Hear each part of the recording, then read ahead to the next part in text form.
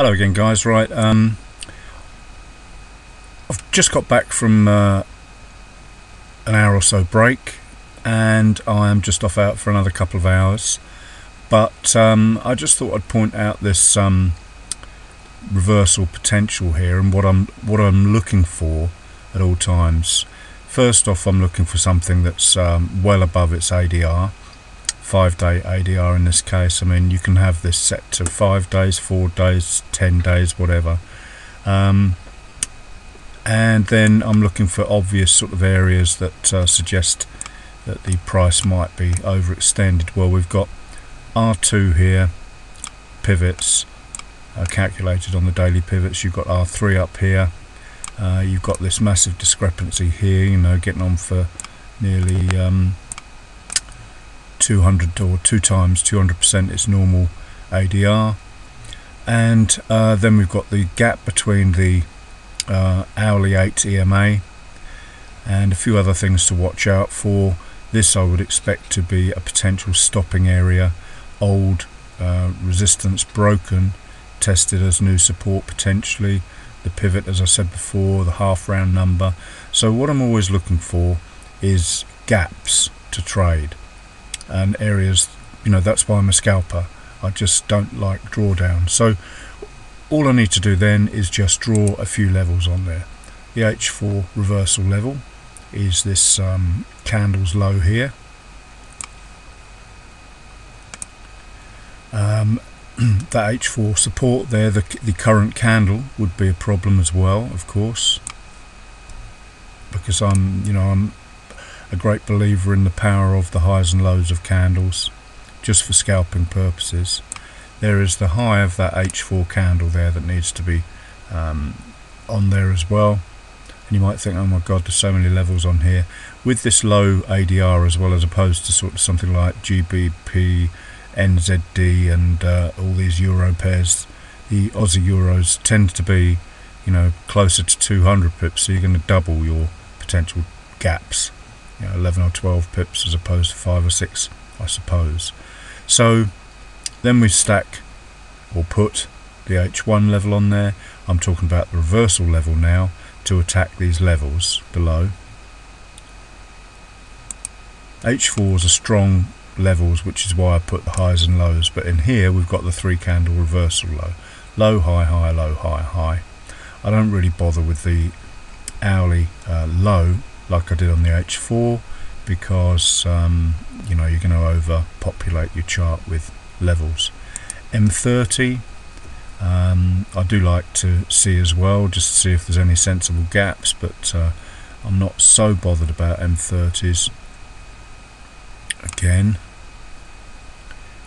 And obviously if this price moves up above this high, all of these, apart from some of the H4s, can be taken off and you redraw them. Clean your chart down, redraw the whole thing. So M15 would be the level that I look for the first potential of a strong reversal. I don't want to be trading in an M5 reversal. I'm talking about the 3 candle reversal here. So M15. So first indication of a potential trade to the downside would be an M15 3 candle reversal, and then I would want to see this as red. And it's worth mentioning at this point, I don't often mention this either, that I don't want to be taking the first 30-minute or considering the first 30-minute, even if we get the 15-minute reversal and everything. You know, you have to, there is an element of discretion here. Obviously there is an element of discretion in every trade you take, but we're trying to minimize that and eliminate that and have so many tick boxes here that rather than keep you out of trades, it just reinforces the confidence to hit the trade. So one of the tick boxes has to be, don't really consider entering on the first one, much the same as what's happened here. First red candle, it's continued up.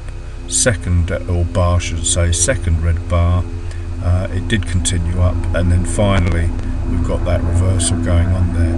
Not a valid 3 candle reversal on the M15 because that would have had to have been that low there.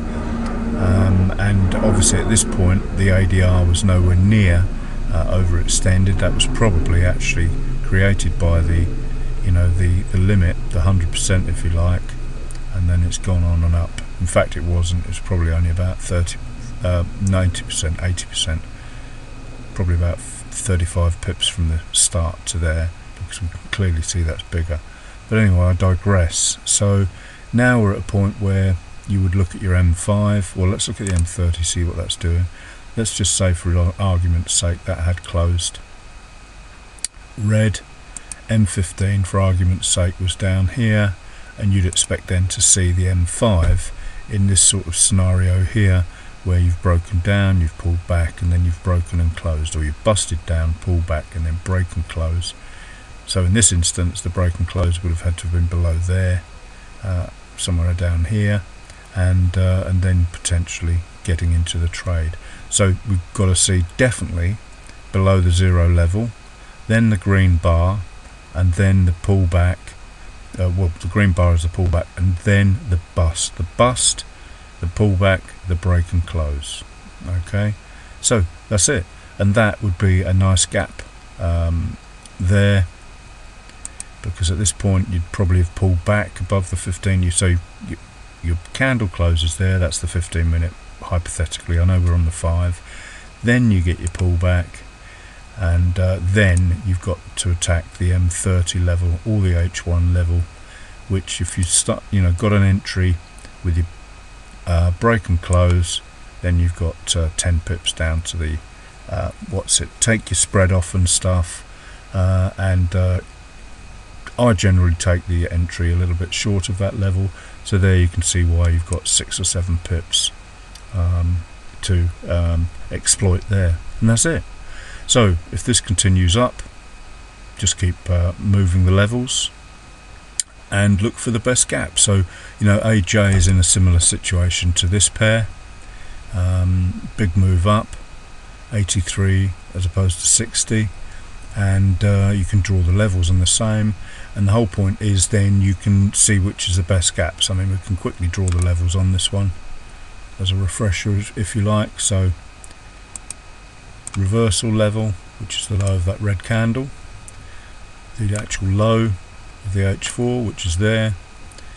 You've got that potential resistance that's going to cause you a problem. So ideally, if you get an M15 reversal, you don't want to be trading into that resistance, you want to close through that.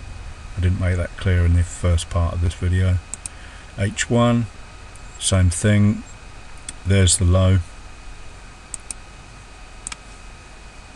there, and we can leave it at that. M30, start to observe our RSI histo. This does look like it's got further to go up yet. Once again, we've got R2 somewhere above us there, so we can stick the M30 on there.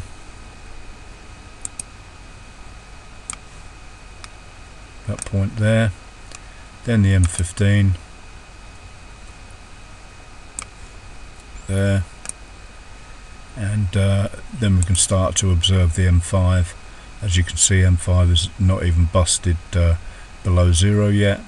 Pull back, break and close. In a perfect world, if it breaks and closes below the -20, or the opposite on the upward, if you're looking for longs above the 20, that's even better, because that shows there's momentum in the move.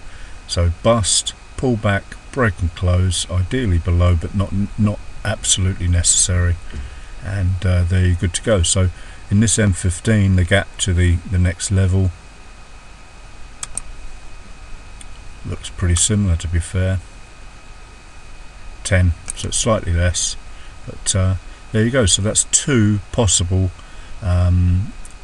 I shouldn't really call them end of day reversals, but they do tend to happen at the end of day.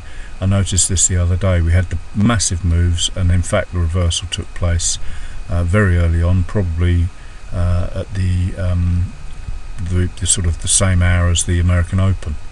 So that's it, guys. Thank you for watching, and have a good day.